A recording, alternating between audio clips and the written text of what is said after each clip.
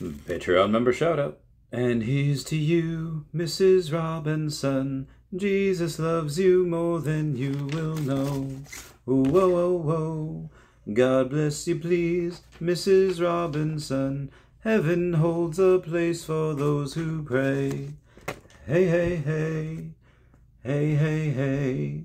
We'd like to know a little bit. Hey guys, how's it going? It is I, the real Randy Chavez. I'm coming at you today with a Veve Omi update video. Guys, if you're new, welcome. If you're not, welcome back. I love you all. Everyone say hello to Dashy. Hello, Dashy. Commenting, liking, subscribing is a free way to help support the channel. Non-free ways are Patreon and smashing that thanks button down below. So, Omi down 1.29% today, down to 0.00174. Still not 100% worried because we do have $772,000 in the daily volume for today, the last 24 hours, which is fine.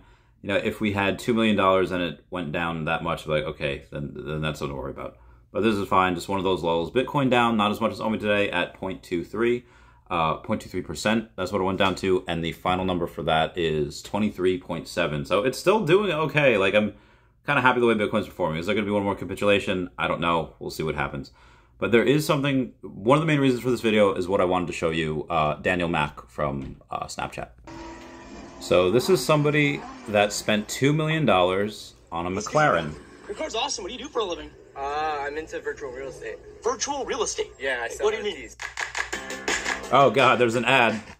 Sorry about that. NFTs? Yeah. What do you mean by like virtual though? Like, you see mansions in the metaverse. In the metaverse? Yeah. How much, like, have you made a lot of money doing it? You bought this car doing that? Yeah, I recently sold an NFT for 500,000. 500 of like a house? Yeah. In the metaverse? Yeah. Like next to Snoop Dogg or something? Something like that. Do you hear it? Oh my God. Dude, that's crazy, man. I appreciate Yeah, it. thank you. Hey, your car's awesome. What do you So this is a clear example of why I have said previously the most diversified I would divest out of Omi is into land in the Veveverse. Why? Because I've seen opportunities like this before. Most recently on Earth 2, I get bids every single day for that. I get bids every single day on multiple of my properties. Not just I have like one or two that are really popular, although I do have a bunch in Chaveztopia. Link down below to Earth 2. Totally amazing,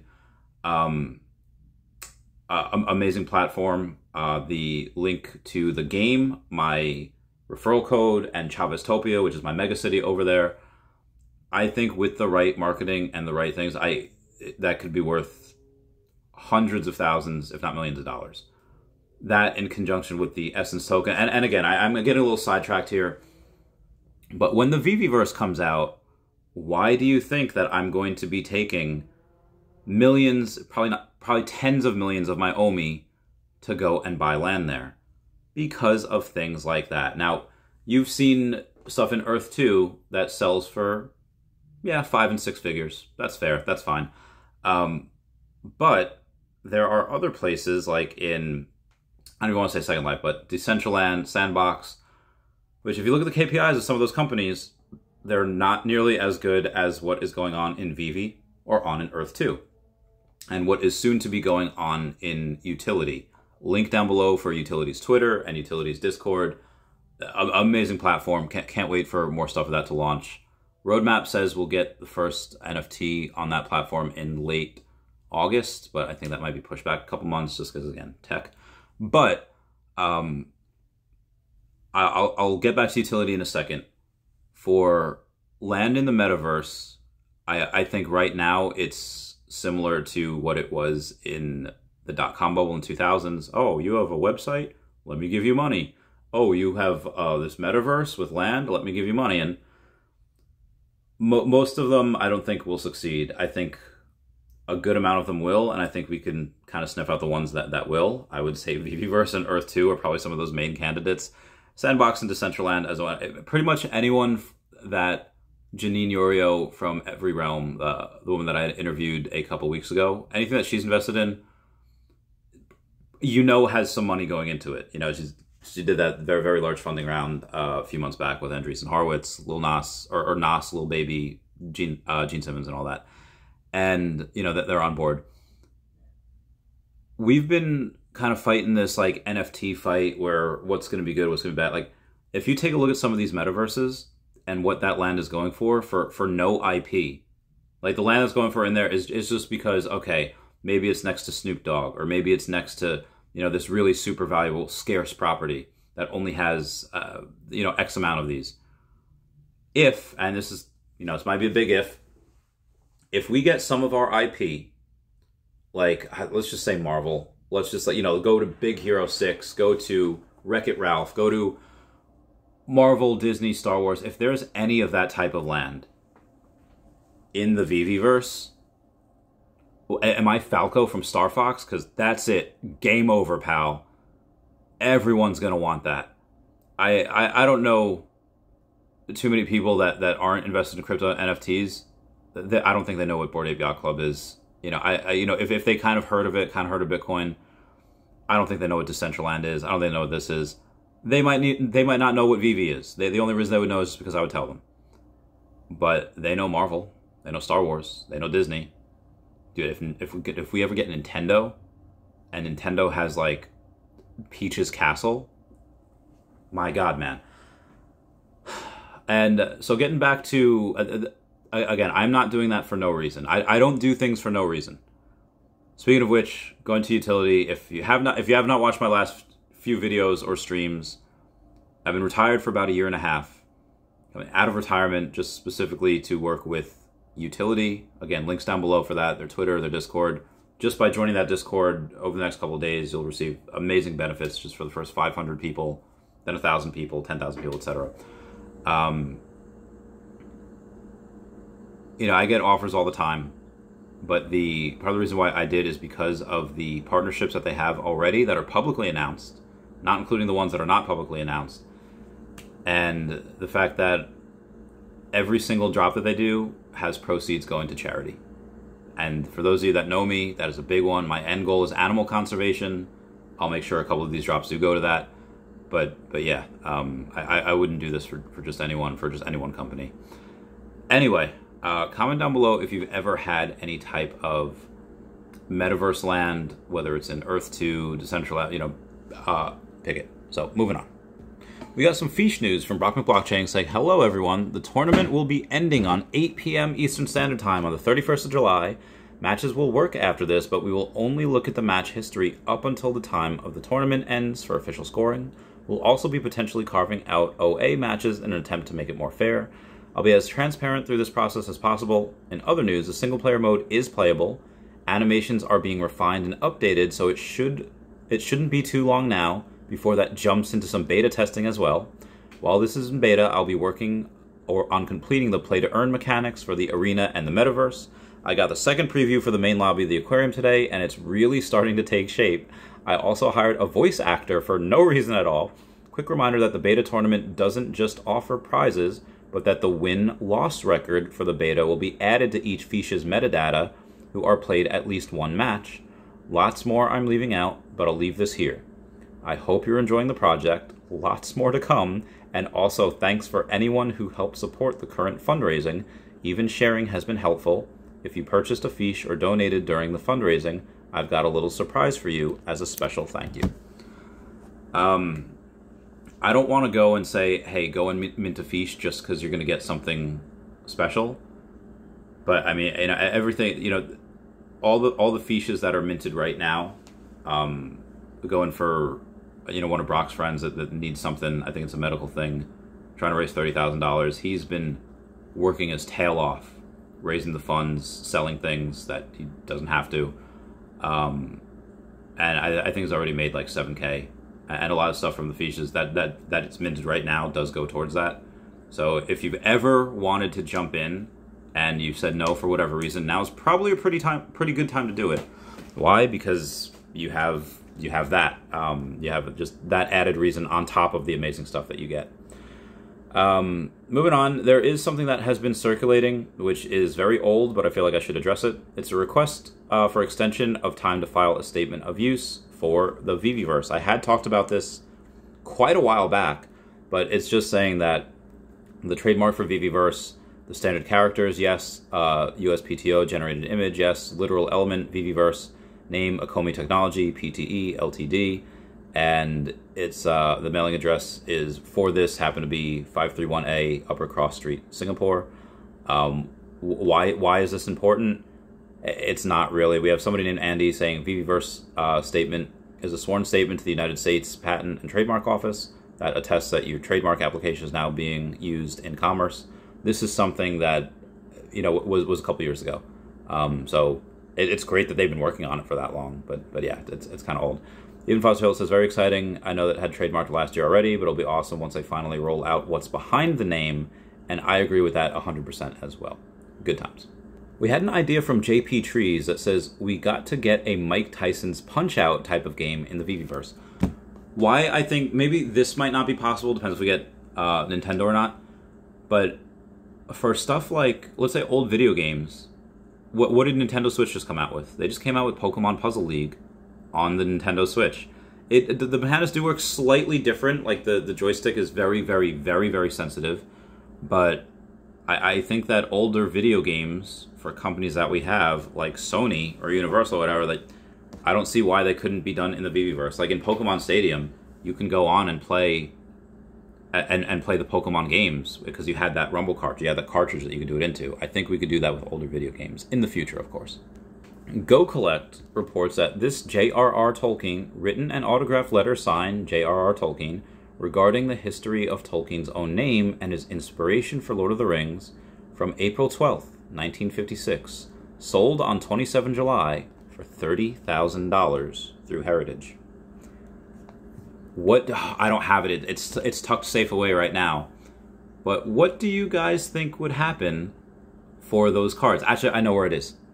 For these cards that have David Yu's signature on it. Again, I don't really know why I'm hiding the number. It's already been redeemed. But yeah.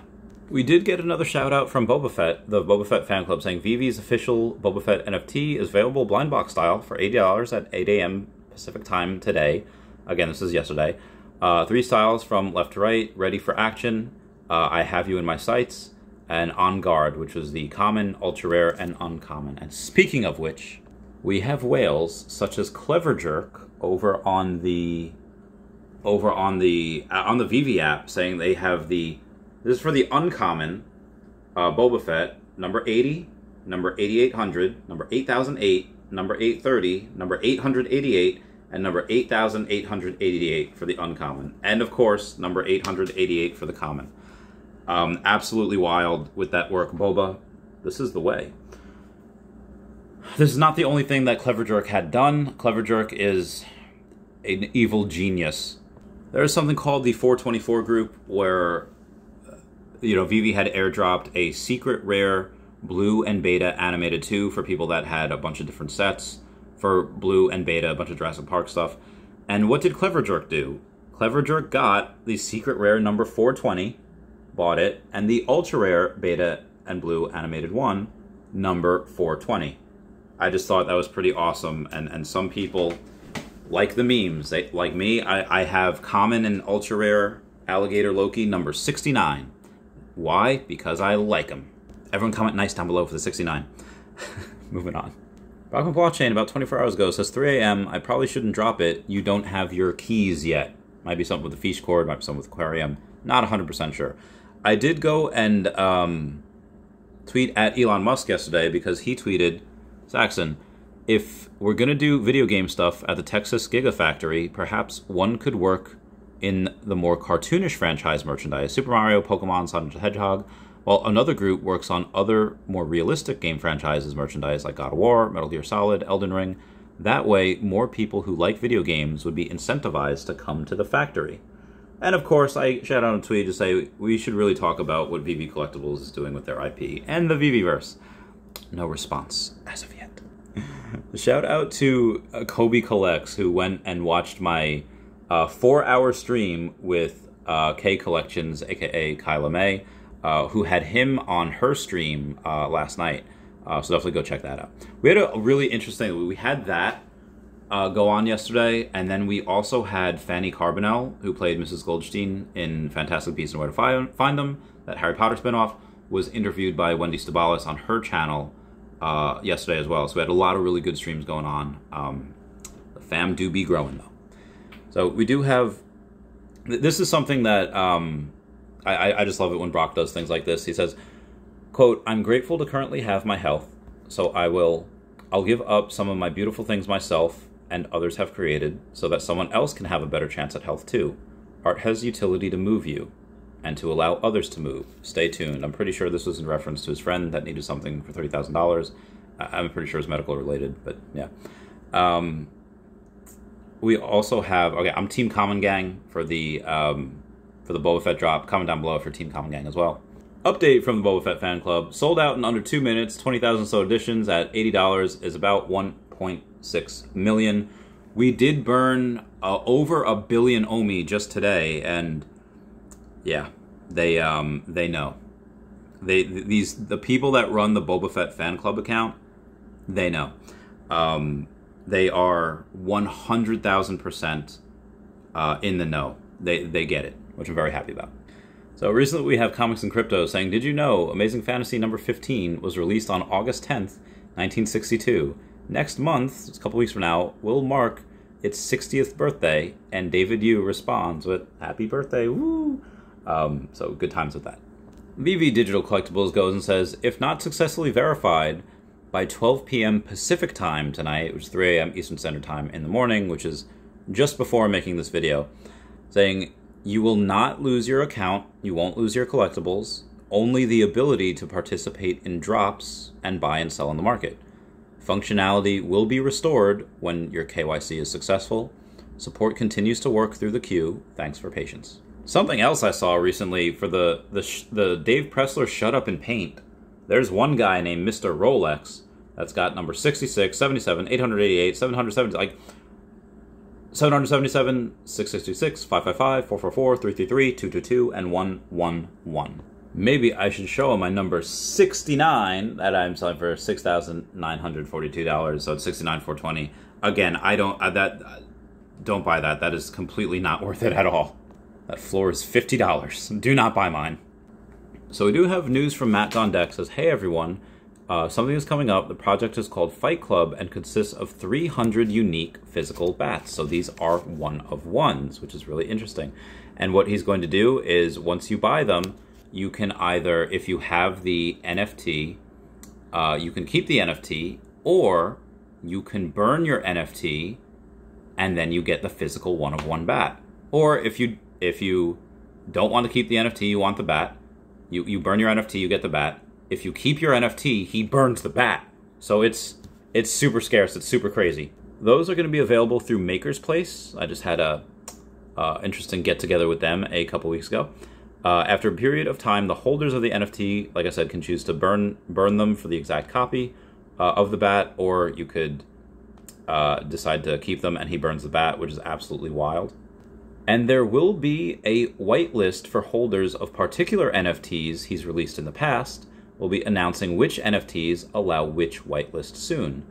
So it's a potential that if you have some of his NFTs, maybe on the Veve app, not confirmed, that you might get put on that whitelist so you can get some of these one-of-ones. Going to be wild.